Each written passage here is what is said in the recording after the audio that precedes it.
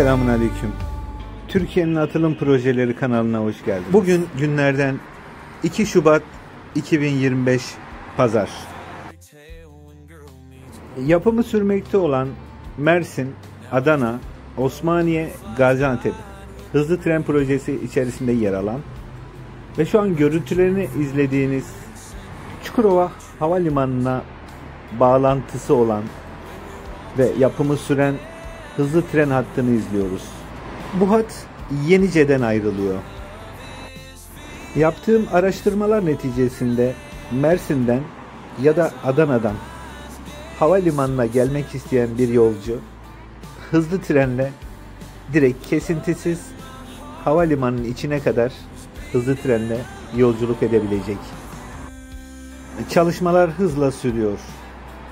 Diğer noktalarda da çalışmalarla ilgili görüntüler aldım. İlerleyen dakikalarda onları da seyredebileceksiniz.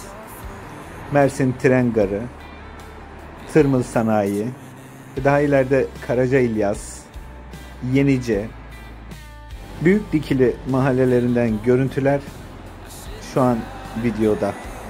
Ülkemize kazandırılmakta olan dev projelerden birisi olan Mersin Adana-Osmaniye-Gaziantep hızlı tren hattı Allah'ın izniyle 2027 yılında hizmette olacak. Ve ülkemiz dev bir projeye daha sahip olmuş olacak. Şimdi sizlere bu görüntülerle baş başa bırakarak veda ediyor. Allah'a emanet olun. Hoşça kalın. Bir sonraki videoda görüşmek üzere.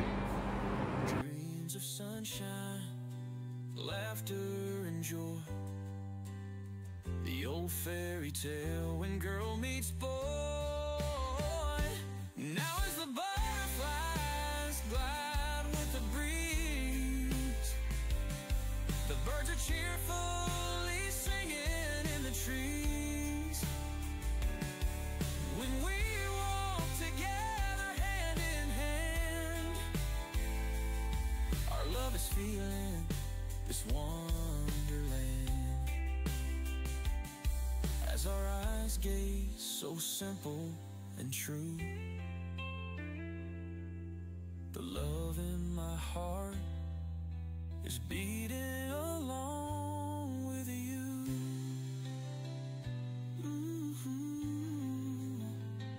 Right as we sit by a brook that babbles on,